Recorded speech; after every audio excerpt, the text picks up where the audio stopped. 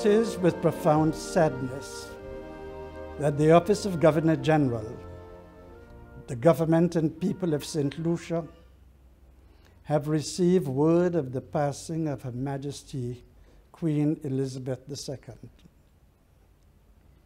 Her Majesty, as head of the Commonwealth and Queen of St. Lucia, has served us with great pride and dignity and will be surely missed.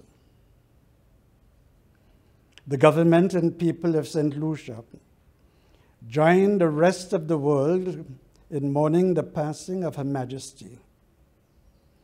We extend our deepest condolences to His Royal Highness King Charles III and the royal family on this very solemn occasion.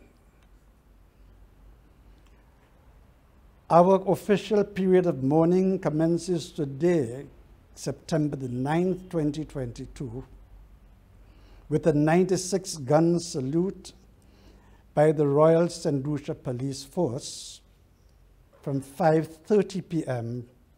on the premises of Government House.